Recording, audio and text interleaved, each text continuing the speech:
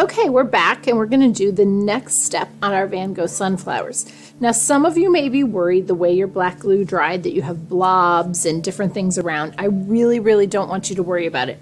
I also don't want you to worry if you can still see some of the white chalk.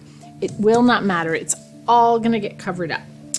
The part we're going to start today is on the warm colors to adding to our sunflowers. So we're going to be using chalk pastels for this. Now it is pretty messy.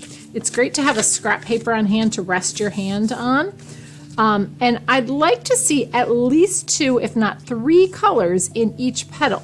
Now usually all of the petals on the one flower have the same colors. So I might start with some yellow, and I'm going to be coloring nice and hard with my chalk.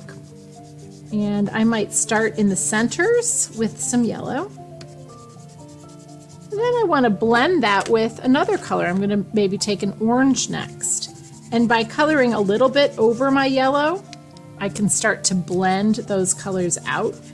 And it's part of what makes these really beautiful. Those warm color chalks show up really nicely on that cool color paper that we have used.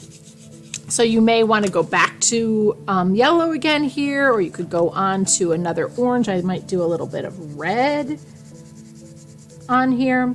You can use a finger to smudge it a little bit, but you don't want to over smudge it. You want to see some of the beautiful variations of color. You don't want it all to look one solid shade.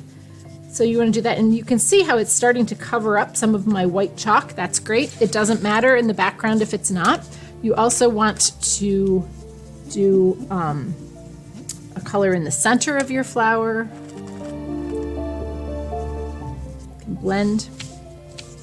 Then you're going to just keep going that way. I'm going to try and keep it off of the black as much as possible because those black outlines really look cool.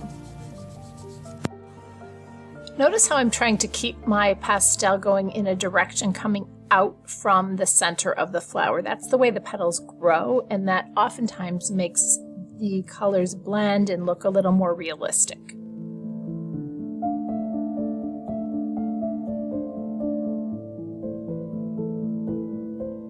It's good to step back from your artwork once in a while and take a look at how the colors are blending. Is there anywhere that needs something a little brighter or a little darker?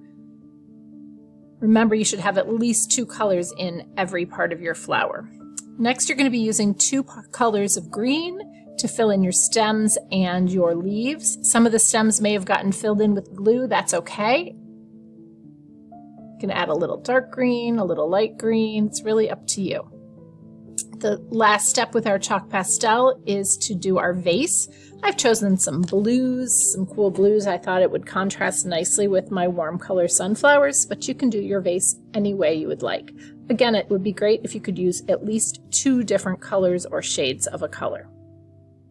I'm going to use a little bit of brown chalk on my table, and when this part is all finished, we're ready to go on.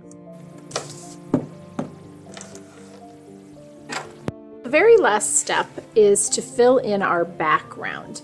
And what we're going to do for that is we're going to be using these cool colors, mostly cool colors, of temper cakes. And that's going to help get rid of all those smudge marks, all of that extra white chalk. It's really up to you what colors you use. Now, obviously, since I use purple paper, the purple paint's not going to show up quite as well on mine. So I might start with this turquoise. Remember, with the temper cakes, you need to really brush your put a little water on it and swish your brush quite a bit, and you're going to be painting in your entire background.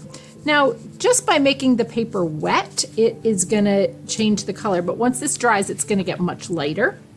So you could do a mixture of a few colors in this background, and you mainly want to just kind of blend your colors. You don't want to get your paper too wet, or else you may rip it, and that would be sad after all of this hard work, but you can go right along, and that will help take care of all of those chalk lines.